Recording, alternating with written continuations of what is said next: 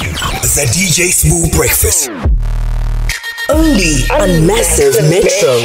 DJ Smooth Breakfast, so listen, and we're just hanging out with actors and and things have changed when Sphelele. When I say things have changed, there's social media into the picture. Other people are not liking the fact that other people make it on productions based on their social media following. Other people feel it's the new hustle. But if they're using it to get to from A to B, why not? What do you say? I say there are many ways to skin a cat, and if you're an actor, social media is working for other people, then you should do the same. You should find out what. I think that instead of complaining, just what is it that people are doing on social media that are making them get so many followers? Then and you should go and do that. I don't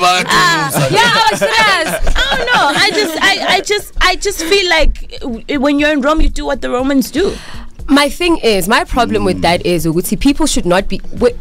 Acting is a craft, right? Yeah. If you're gonna hire a nurse, how many Instagram followers do you have? You know, I mean, you're not gonna say that, but it does help you. It helps. I mean, I've got Instagram, and you know, of course, I'm gonna use it to my advantage. You should social media to make money, of course. However, in terms of the craft itself, you know.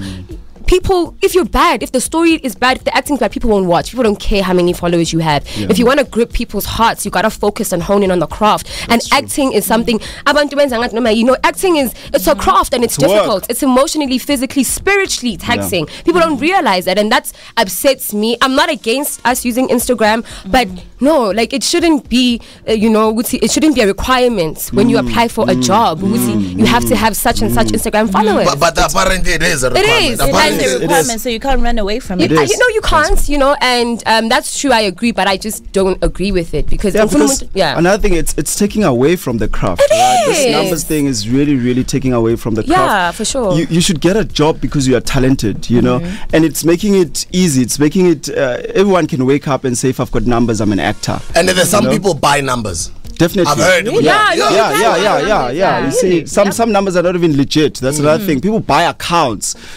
So it's crazy. So people, I think we should, and that's why actor spaces exist, to bring the respect back to the craft, you know. So because Bob Hamilton, for example, who don't care about Instagram, you know what I mean?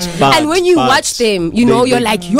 Like, the veterans of this industry deserve to be treated like royalty because of what they've done for us, what they've instilled in us. But you saying, how many Instagram followers do you have is almost a spit to an actor's face. Only on Massive Metro.